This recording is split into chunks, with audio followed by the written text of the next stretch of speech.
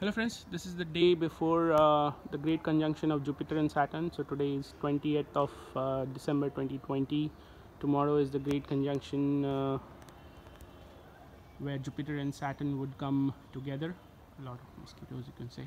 So just wanted to make a quick video of the setup. So I purchased this 8-inch GSO Dobsonian telescope. Do see the unboxing video of that.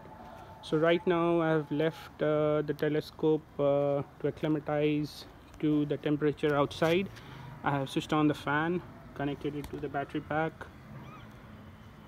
So for best of the views, it is absolutely necessary that the mirror is at the same temperature and the tube is at same temperature as outside. Otherwise, because of the difference in temperature, there would be internal refraction between the layers and it would cause viewing problems. It will not give you the best of the views. So that's the best. There is what we will see Jupiter and Saturn in some time, and let's wait for darkness to set in another 20 minutes, I think. So there you can see the primary mirror,